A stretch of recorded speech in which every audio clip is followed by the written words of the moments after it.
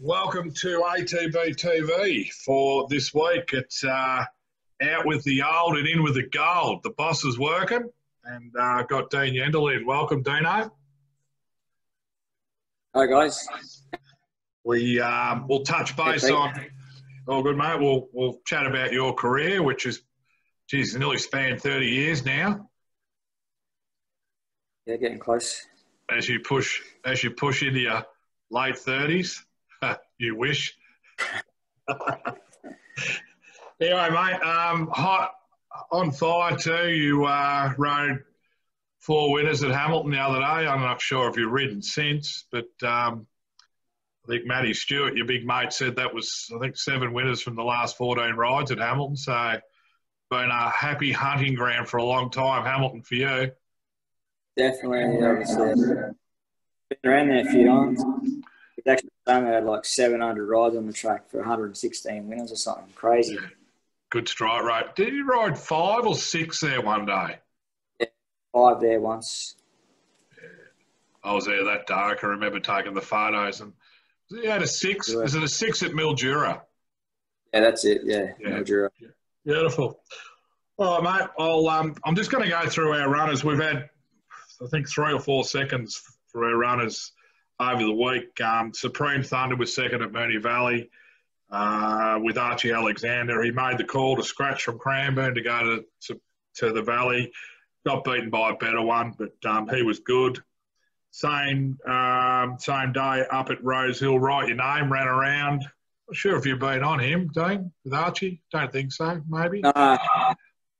He talk about yeah. There's a bit of a theme here of you beating our horses this week too. He got, it'd be like a little kid in the schoolyard getting bullied. All the Sydney jockeys absolutely smashed him. I think he got checked 4 times. We had Kira McAvoy on. It doesn't matter when you got a Melbourne Cup winning rider, right? If the opposition are against you, you're not going to win. And he just had no luck. Finished 7th, beaten 2.5 lengths. So that was disappointing. Jericho Cup Day, did you ride a winner down there? I think you did for Lindsay, didn't you? Someone. Hey? No? No. Weren't there? No winners.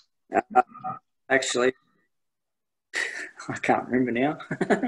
I can't remember. Too many rides ago. We had Maisie Motion there, and she was disappointing. Laura Lafferty rode her, and look, she's gone 600 out, so you can't spin too many excuses when you're that far. You're gone that far from home. So she's at the crossroads, might head across the border. Now the borders are open, send her to Penola or Naracoorte, and you might have to get Christine on her, mate. If we can shoot. What's the go there? Can we get across? Well, we know the trainers can come over. Yeah. But they ain't coming over. It's just been the horses. Yeah. Before the borders were shut. Yeah. But I don't know if the Adelaide border's back open again after the few cases they've had over there. Yeah, that's it. Anyway, we might have to isolate. Just cutting in and out a bit there, mate, but I think we're okay. Move on to Hamilton. This is where you've upset the ATB owners. We had Cracksman and Street Baby. Both ran second. Both ran second to horses ridden by Dean Yendall. Start with Street Baby. I can't think of the name of the Mick Price horse. I think it was Spring Break or something like that, was it? That's it. It's going around. It won well, Dean. I think it's a smart horse in the making. Smart enough, yes. Yeah. Street Baby, that was her 3rd placing in a race. So Daniel can find the right race. I don't think Declan Bates did too much. He tried to grab over your cape, but he couldn't get close enough to run you down. So she had to settle with another placing, but a win's not far away. Cracksman, I think, I know Lindsay didn't want to say it, but Laura may have got a little bit keen a bit early. Yendall grabbed hold of her coat tails, and I think it was Simon Ryan's horse. I can't think of the name, but yeah, you were just too strong too late. or 2 strong late, should I say. Yeah. Cracksman's going to Geelong today week. They have to get Dean Yendall on. I think he'd suit you, mate.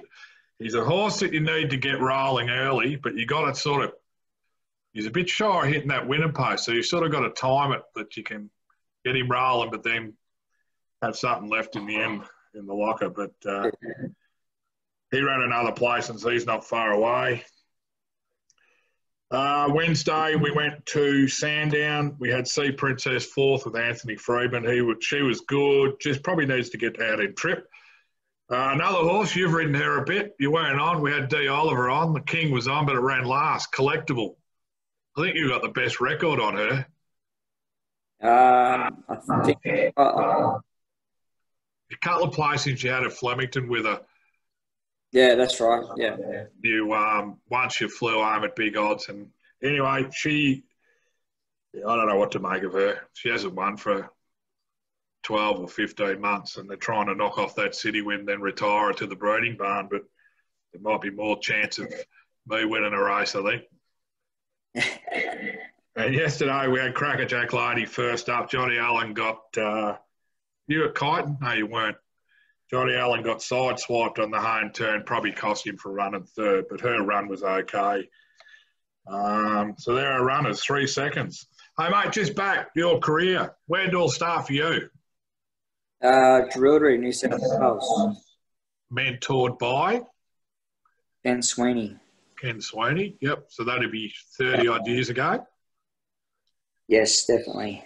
Can you remember your first ride? Yeah, on the racing.com app, it says Epsilon, but not right. It was, I don't know where they get that info. I have ridden the horse, but a horse called Grey Berber at Berrigan was my first ride. Yep. Winning ride? First winning ride? I think I ran 4th by memory, 4th or 5th. Yeah, it took me like my 4th or 5th ride to ride my first winner. I got some great photos there because I interviewed you once at your place, and some photos there of a little bloke in his suit going to the races. If I could dig them up, I might put them at the end of this program. But yeah, many years ago. So 20,000 odd rides later, 2,500 winners later, 3 Group 1s. Is that right? 6. 6 Group 1s. Where'd you get those other 3? Can you name them all? What's that? Wheaties box, I said. Oh, yeah. So the winners are, what are they? What are the Group 1 winners? First one, Yankee Rose. Yep. David Van Dyke. Yep. Yeah, I'm a Star. Shoals. Yep. Santa Ana Lane.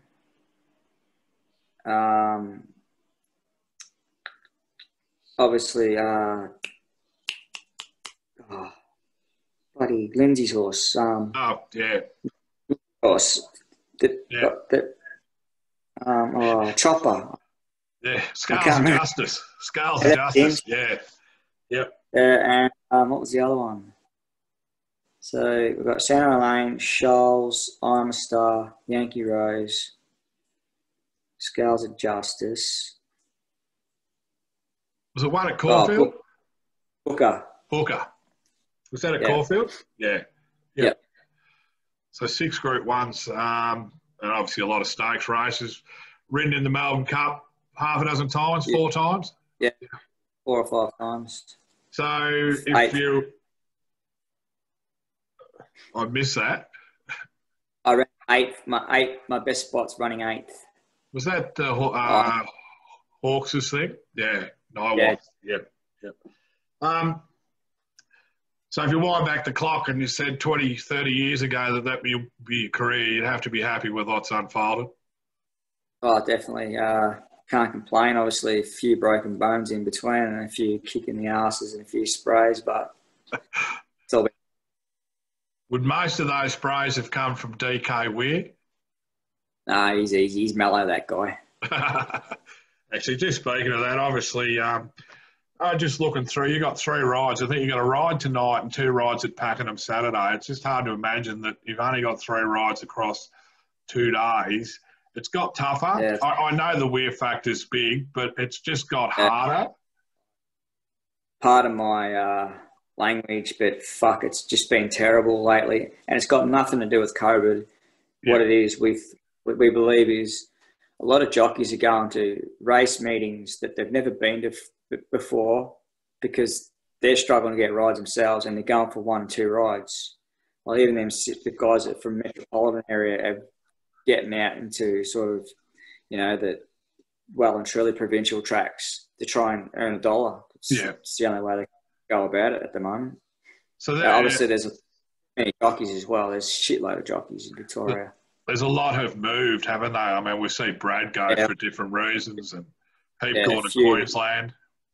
Yeah, a couple have gone to Queensland and Brad the WA. Otherwise, it's just dog eat dog, really. Yeah, I noticed the top 20. I had a look. I think I'm not too sure who's leading the overall Victorian. It might be Jamie on 45 wins, and I think number 20 in the list is 25 wins. So it's very compressed, isn't it? And I think you're about 12 on the scale. So obviously a lot of rides getting spread, and that probably meets up with what you're saying. They're travelling everywhere to get rides. Yeah. Like the likes of Daniel Stackhouse, he's been there, and even Craig Newitt. Go to Horsham and Swan Hill and them joints. Who would ever think you'd see him going there? No, that's right. Let alone Michael Rod when he was here. The composition of Weir, obviously, with his suspension and all disqualification, they were big days, were they, Dano? Like, I mean, you had to earn everything. You couldn't. Well, I mean, a lot of people saying, they just picked up the rides for Weary, but you guys were riding trials every other day and you had to travel everywhere. You got well rewarded. Yeah, well rewarded, but you had to work for it. Yeah, definitely. Obviously, we used to probably gallop 8 lots each and then do probably 12 to 15 jump outs after that. And it was a friggin' long day. And you felt it the next couple of days. But look, obviously, if he did the work there, he stuck you on, no worries. And I suppose vice versa too, if you started dropping off, you went down the pecking order because he did have 6 or 8 riders you could lean on. Yeah, there was just... Anyway, mate, we'll roll in to our runners coming up. Now, you're on our first runner, La Pietra, won on her at Sandown. She's a nice little filly. We've scratched our other horse, Hasseltoff. I think you might have been of the opinion that this filly was going to be held over to Sandown next week. But anyway, she's in gate 2, field of 7. I suppose you'll be positive on her tonight?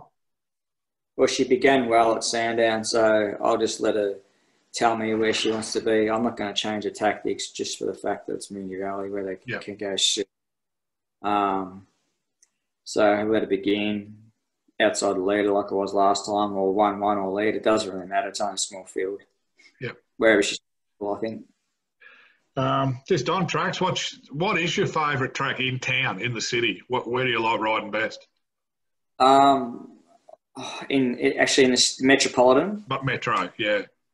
Okay. Because I reckon you ride Flemington well. Yeah, Flemington's been a good stomping ground.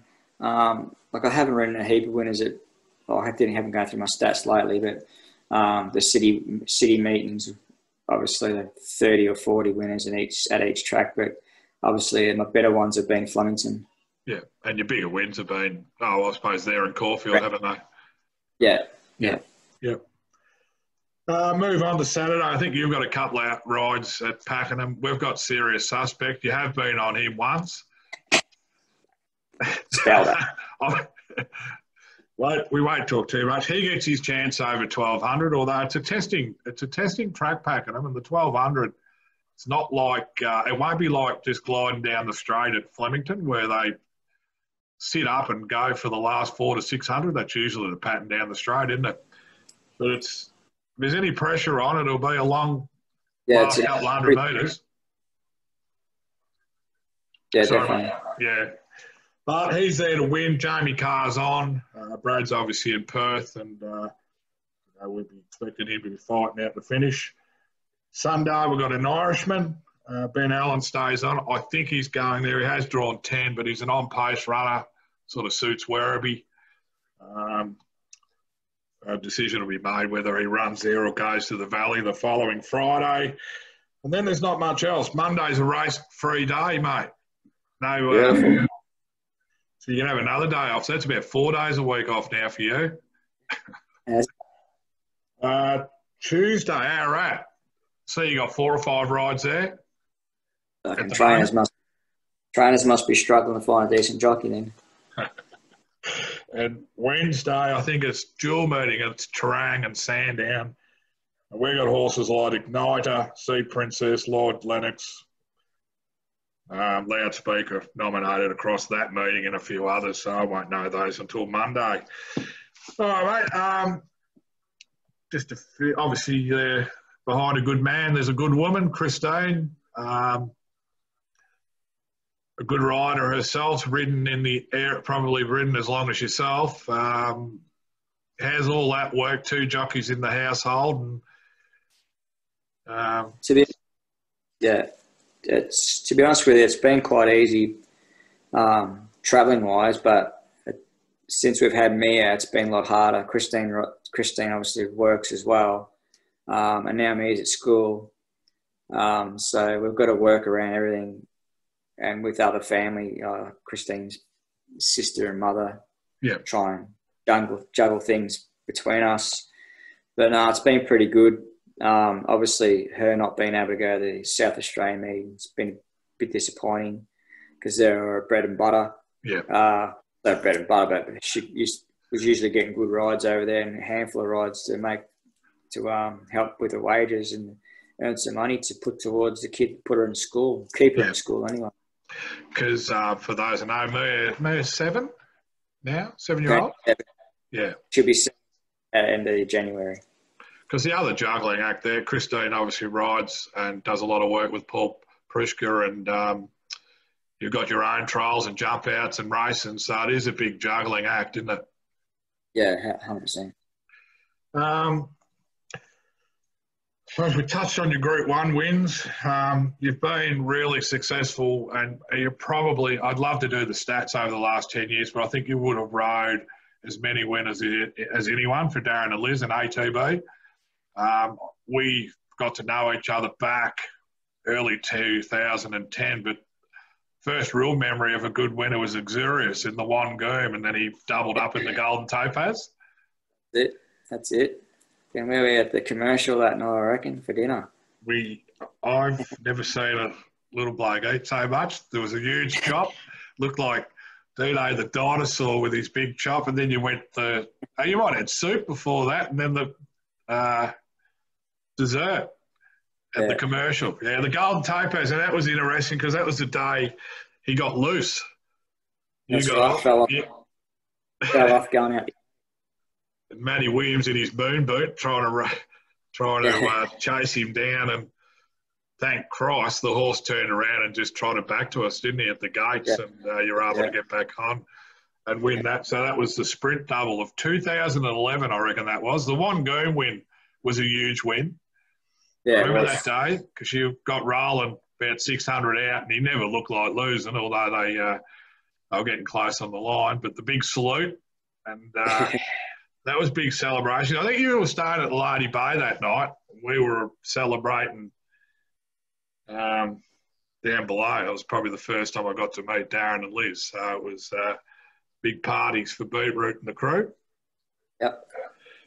A lot of other ones you're reading for us, but probably not too many notables. But I quickly went through, and I reckon there was 60 or 70 winners I could at least find across the last 8 to 9 years. And a couple of those were from yourself, the old grey that had square wheels, Silver Stratum.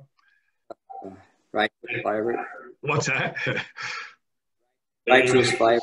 Yeah, Rachel's favourite. But, yeah, no, look, there's been plenty of winners, and we really appreciate it. Probably hasn't been as prolific in recent times. I mean, we used to always have 30 or 40 horses with Weary, and that's where the combination used to come together.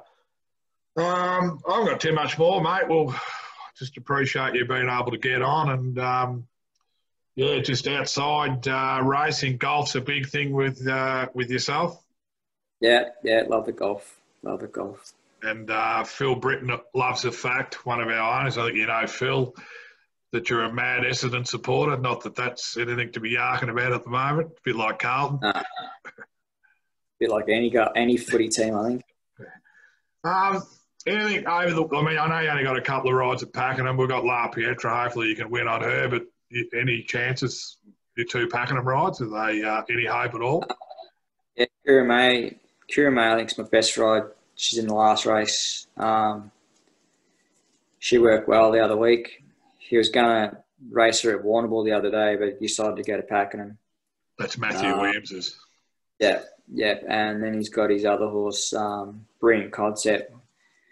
His horse goes all right, but geez, he's hard to get a handle on how he goes because you're kicking the guts out of him the whole bloody trip. Righto. Yep. Like bike. What was I going to say now? Just talking to Matthew Williams, you've had a great association with Matthew over the whole journey that I've known ATB and yourself as well. And along with Simon Wilde and now Lindsay Smith, sort of Warrnambool's fairly prolific for you.